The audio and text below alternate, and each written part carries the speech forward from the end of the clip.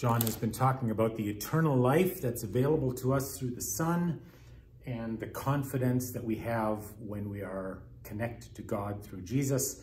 This next section is going to develop these themes a little further. These things I wrote to you, perhaps referring to the whole letter so far, perhaps referring to the whole letter. In Greek, you would use the aorist tense, even if you're referring to the one you're writing right now, almost certainly not referring to some previous letter. These things I wrote, or I'm writing to you. Why? So that this happens. So again, we have the problem of, we know that it's a hina, therefore it's a subjunctive. That looks like a subjunctive ending. However, does it come from oida, or does it come from horao? So we've gone through this before, but let me do it one more time. This word in the aorist is eidane, and when you unaugment it, it's this stem, which is what you see. This word in the aorist is eidon, and when you unaugment it, it's id. So this stem here is exactly the same as this stem, which is the same as this stem. How do you know if it's this one coming from oida or this one coming from horao? And the way you figure it out is you ask, is this the augmented version, in which case it's this one, or is it the unaugmented version? In this case, it's this one. So this one must be the unaugmented because it's a subjunctive, and we know that because of the hina and the subjunctive ending. So this has already been unaugmented. It must be this one, unaugmented from this one, coming from this one. So we've now identified that the verb is this verb, not that verb. So these things I'm writing to you in order that you know, not in order that you see. Now, we could have just kept reading and we would have reached the same conclusion. In order that you know that you have eternal life. Now, he's going to qualify who's the you. These things I have written to you, namely to these people, to the believing people. This is the present participle. It looks like a third person plural indicative ending, but that's an identical ending that you're going to get if you take pistiuon, and then the genitive singular is ontos. Now we know the stem, and then you put the dative plural ending on it, pistiuont plus sin. That's the dative plural ending. The S makes the dental go away. The S makes the liquid consonant go away. And then it adjusts the vowel yet because of that. And so you end up with a dative plural ending that actually looks exactly the same as if this were an indicative verb. But we know that it's the dative plural here because we see the article in front of it. So this is a participle. These things I am writing to you so that you know that you have eternal life. To whom am I writing? To the ones believing in, or believing into the name of the Son of God. I'm writing to believers. Okay? And this is the parrhesia. Fourth time I think we've encountered this word. This is the confidence. And this is the parrhesia that, or which, we have in his presence, before him. We have this confidence before God. Now, we've seen already the confidence before God is a confidence in the day of judgment. But it's also a confidence that allows us even now to boldly approach God and make our requests known to God, which is what he's going to talk about now. And this is the confidence which we have before him, namely that, so which is the confidence? It's that if we ask, subjunctive because of the eon, if we ask something or request something, anything, according to his will. So this is one of a very few places in Scripture where it's made explicit that God isn't going to answer every prayer that we come up with. He's going to answer the ones that are according to his will. It doesn't show up very often. Here it does. It does in Gethsemane. If it be your will, take this cup from me. I think it's implied everywhere. God will normally choose not to do the things that God knows are not part of his best plan for us or for our world. I think there might be times where God will relent, will give in to our persistence. We get examples of that in the Old Testament for sure. I think we should be cautious not to assume that it was a good thing if we manage to outlast a reluctant God and get God to do something that God didn't really intend to give us. Sometimes that's declared to be a victorious prayer. I think it just might be us insisting on our own way rather than being willing to accept God's way. So if we ask for something according to his will, then, where's the we know? Okay, this is the parousia. We have the confidence that if we ask anything according to his will, then he hears us. So this is the confidence we have, namely that he hears us. Condition, if we ask for things according to his will. And if we know that he hears us. So again, akuo takes the genitive if it's the person heard, even though it takes accusative for the thing that we hear. We hear something, it's accusative. We hear someone, it's genitive. So if we know that he hears us, whatever we ask, this would be called an accusative of respect in Greek 3. We're going to look at all the different uses of the accusative. With respect to whatever we ask. Okay. In relation to this. It doesn't really grammatically connect to the rest of the sentence.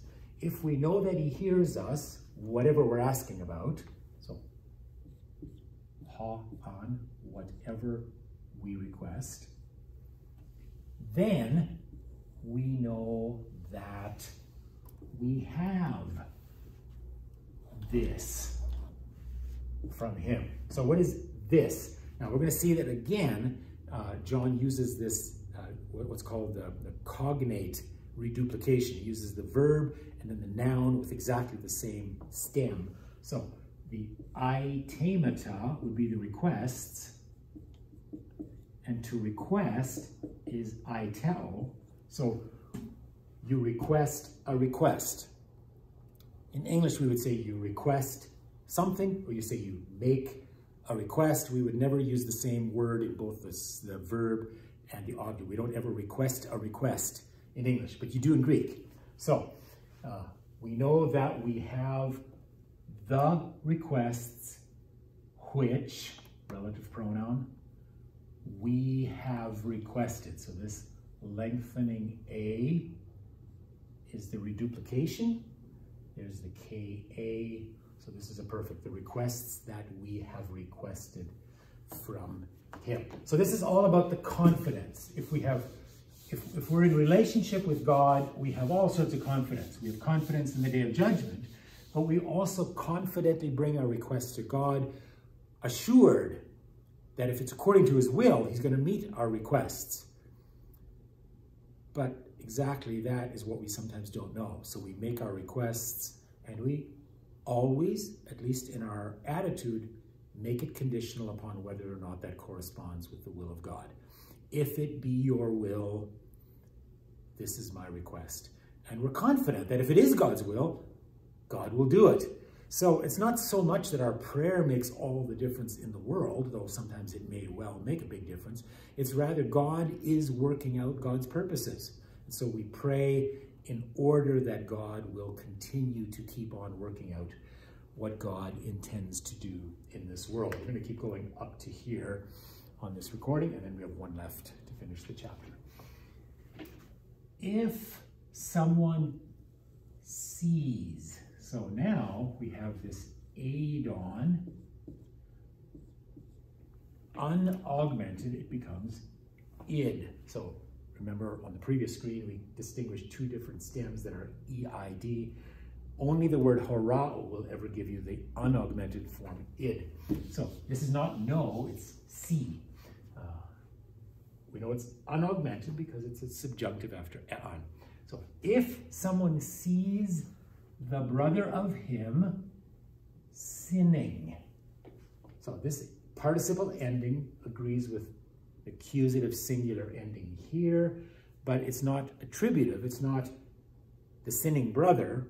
It's you see him sinning. You see him when he is sinning. It's adverbial because it relates to the seeing. What are you seeing at what time you're seeing it? If anyone sees his brother sinning, notice, a sin. We'd never do that in English. We don't sin a sin. We sin or we commit a sin. You just don't want to be redundant. Greeks obviously loved it. We've seen 5 or 6 different examples. Sinning a sin and conquering a victory and asking a request and announcing an announcement. So we often have these verbs and the direct object with the same cognate. So here he's sinning a sin. If somebody sees his brother sinning a sin, not to death. This is going to introduce a kind of a difficult issue in interpreting John. John is going to argue that there's 2 kinds of sins. There are sins to death and there are sins not to death. And we treat them differently and there's different outcomes for them. So we're going to first read the grammar and then we'll puzzle a little bit what he has in mind and what we can learn from that. So this is the first kind. This is the not to death sin. Well, there's no verb, so how do you know whether you should use an oo or a may? Here's another example of a may that was used where it could have probably been an oo. So this is a not to death kind of sin. Okay, what happens if the brother sees a sin, a person sinning a not to death sin? This is the lesser sin, apparently. What will he do? He will ask, probably implying he should do it, but it's just a future indicative. He will ask God, presumably, and he will give, presumably that's God will give. He will ask of God and God will give. So he's an intermediary. He's asking on behalf of someone else. He will ask and God will give to him, to the sinner, life. Now, I don't think this means through our prayer we can bring about salvation of somebody else. This is a brother. This is a brother sinning a sin. And we're intervening with God on his behalf to ask God to give him life. Now, he's going to have to cooperate. If he doesn't want to be confessing his sins, our mediation is going to make the difference. People can remain unrepentant. But this is a situation where we're working together with someone, we're praying together with them, we're leading them to accept the forgiveness of God that God offers when we confess sin. It could be that he here is not God, but you, the brother, you become instrumental in bringing life to that other person. If it is that, it's still eternal life, it's still God's life, it's still the life of God. It's not our doing, but we ask and we give, or we ask and God gives. I think I'd prefer to say God gives, although I know my Greek teacher argued that it was humans who pass on God's life to each other. So, what do we do if someone sins a sin that isn't to death? We pray on their behalf, we presumably are in contact with them, and we ask God to provide them the life that they are squandering by living in sin.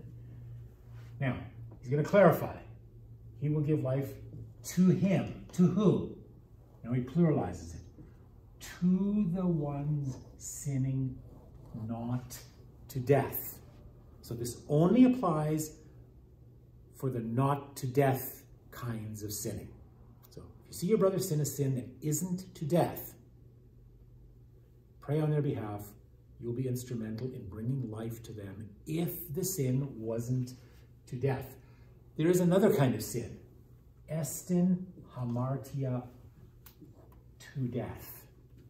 There is such a thing as a sin to death. In other words, that's the other kind. Not concerning this sin. This is feminine, that's feminine.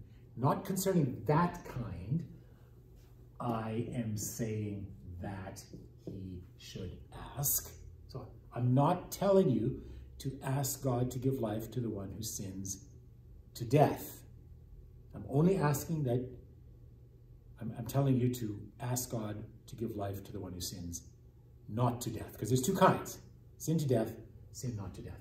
So the grammar here, not concerning that sin, that kind of sin, I say that he should ask. Hina with the content, not purpose. So this is the subjunctive. It's the unaugmented aorist. There's the aorist. There's the subjunctive ending. Okay? So now we've been told when it's a sin to death, I'm not telling you to do anything. It's a sin not to death, you'll ask and he will be given life. All unrighteousness is sin. We've seen that before. All unrighteousness is sin. And there is a sin not to death. Even though all unrighteousness is sin, some of the sins don't lead to death. If that's what it means, a sin not to death. But the implication then is, and some of them do. If it's one that's not to death, go ahead, intervene for someone else, pray for them. If it's a sin to death, nothing you can do. So that's theologically problematic. It's not that it's unprecedented in Scripture, it's just we don't know what to do with it. In the Old Testament, you have a distinction between inadvertent sinning and sinning what's called with the high hand, sinning with the high hand. So if you inadvertently sin, of course there's forgiveness for you. If you sin with the high hand, in other words, you premeditate an act of sin and carry it out, well, there's no sacrifice for that. That's what it sounds like. Except, how can that be true? Almost every sin for which people bring a sacrifice was, to some extent, premeditated. Do you think David didn't premeditate committing adultery? Maybe he didn't think about it very long before he summoned Bathsheba to his bedroom, but he certainly did plot the death of her husband. That was premeditated. And yet, he receives God's forgiveness. So even though there are plenty of sins in the Old Testament which are clearly premeditated, sins with the high hand, of the worst sort, including murder, that seem to be forgiven, yet the Old Testament makes this distinction between the inadvertent sin and the sin with the high hand. Maybe all sin can be forgiven, but if it's that kind, there's not a lot we can do. God's going to have to really, utterly transform the heart of this person before anything can change. Whereas here, it's more a matter of, oh no, is that really what I did? So in other words, we can lead them back to faithfulness more readily if they weren't really planning this disobedient act that they actually committed. Maybe that's the difference. Now, we do have a New Testament distinction between the unforgivable sin and all the rest. That one seems to be very narrowly prescribed. Blasphemy against the Holy Spirit, which is itself a significant question. What in the world is that? But this text kind of seems to divide sin into two groups, not one against all the rest. So it's not really all that clear how we should understand this. I'm going to propose that since we can't really know whether any particular sin falls into the category of a sin to death, rather err on the side of always caring, always praying for, always finding opportunities to lead people back to repentance and back to life. If God knows that there's nothing we can do, well, then nothing presumably is going to happen, but I don't think we can know that. And so we do the best in pastoral care that we have the opportunity to do. All right, that leads us to the end of verse 17, one more video and we've finished the book.